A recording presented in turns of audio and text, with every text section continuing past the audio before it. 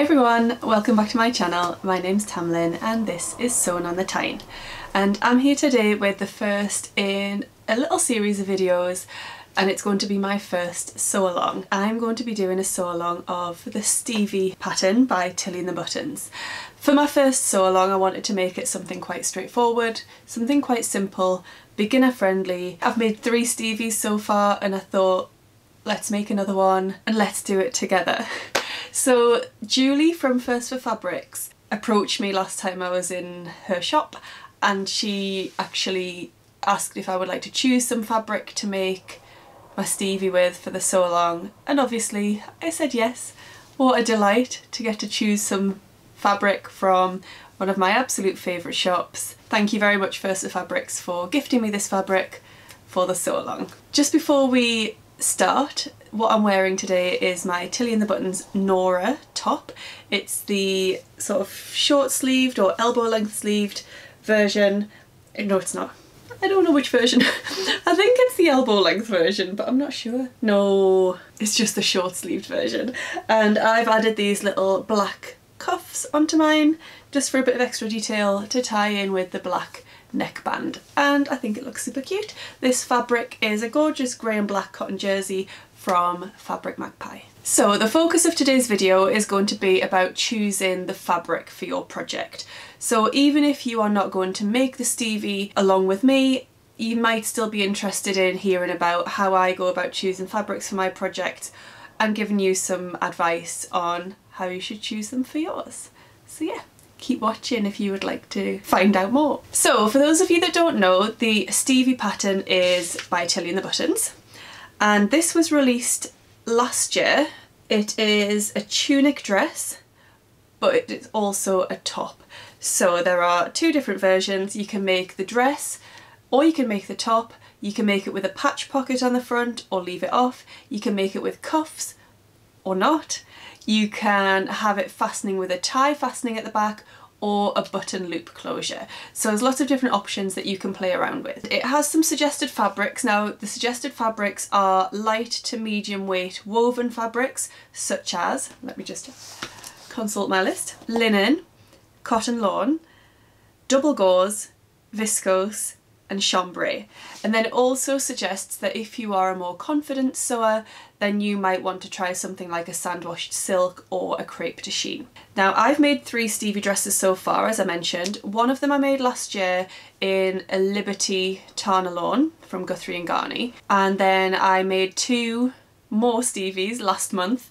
One of them again in cotton lawn from Fabric Godmother, and that was the Crowded Faces cotton lawn, and I used the 2 different colourways to create my dress. So I used the white with the black faces and I used the black with the white faces on different parts of the dress, and I think they combined to make a really lovely garment.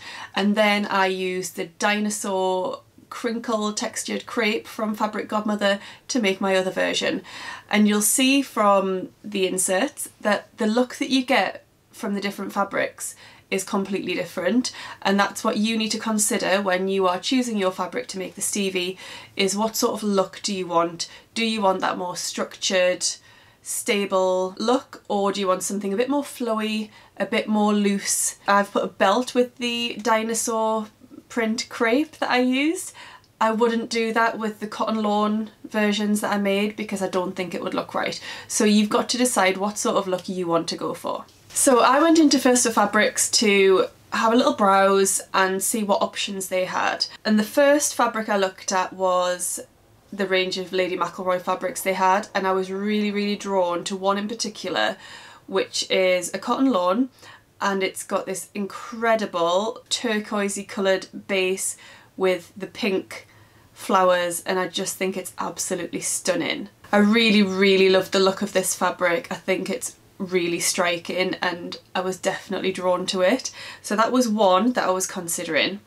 I then had a further look round and I spotted some linen look fabric, which is 100% viscose, but it has that look and texture of linen, and First for Fabrics do this in a range of colours. I was looking at the ochre version in particular, but they've got it in a lovely rose, they have it in navy, they've got it in black, a sort of biscuity colour, so they've got loads. I will link them down below because they are an absolute bargain. They are £5.50 per metre.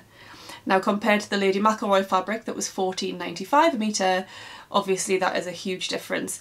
The Stevie does not take an awful lot of fabric, so if you're willing to pay a little bit more for a more higher quality fabric or a more expensive looking fabric, then that's great.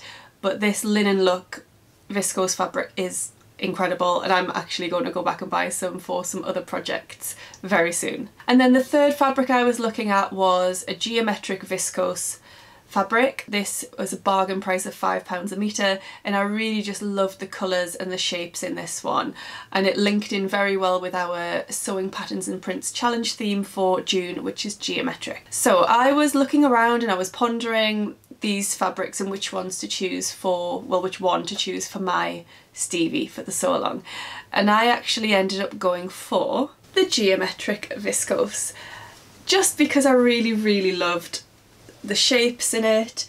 It reminds me a little bit of, makes me think of Greek, like tiles in a sort of a Greek villa or something like that. I really love the colours. I think it's the blues and the repeated pattern. Yeah, I went for this one. You can see how beautifully that drapes, so I decided I did want something quite soft, something flowy, something that I could wear with a belt if I wanted to. I really loved that one, so that was my fabric of choice. Unfortunately, because it's taken me a little while to film this video, I just went on their website before and I couldn't find that fabric, the geometric print fabric, so I'm really sorry if you really want that too.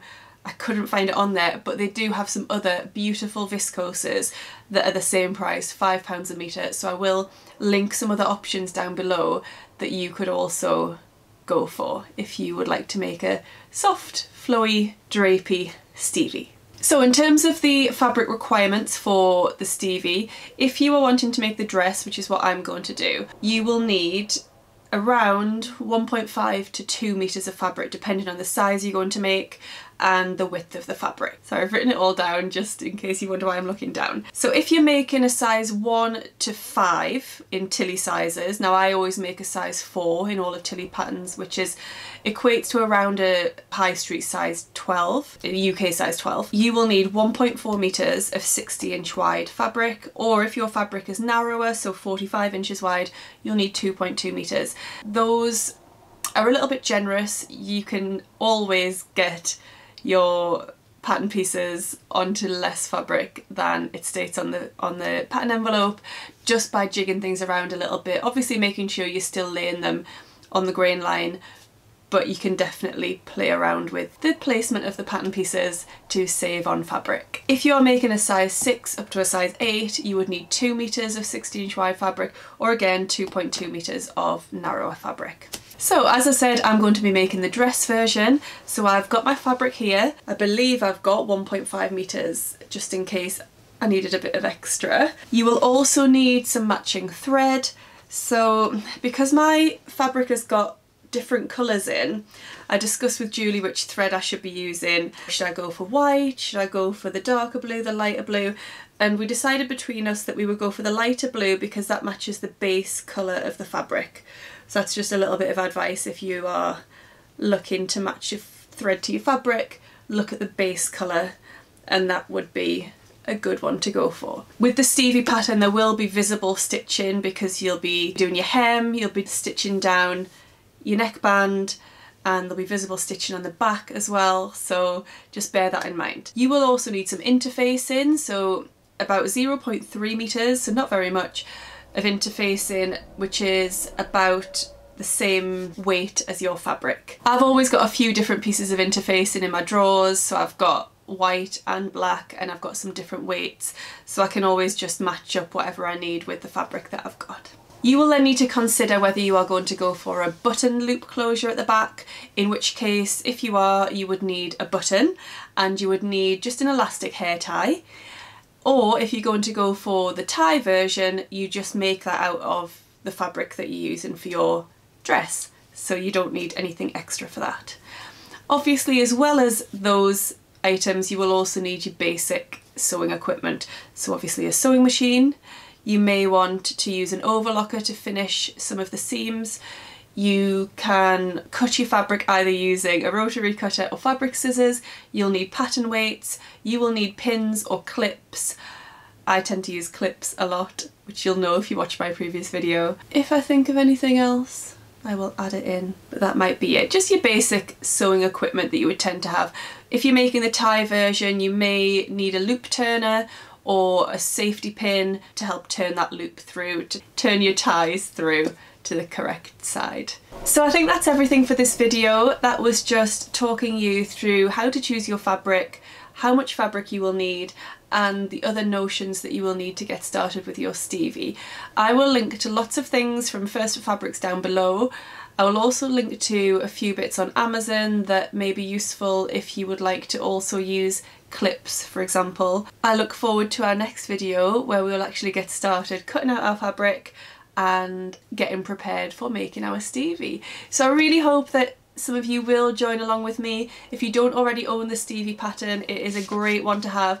I think it's one that gets overlooked sometimes because of its simplicity, but also maybe because of its shape. I think some people are reluctant to go for it as they think it might, I don't know, swamp them a little bit or not be particularly flattering, whatever flattering means nowadays.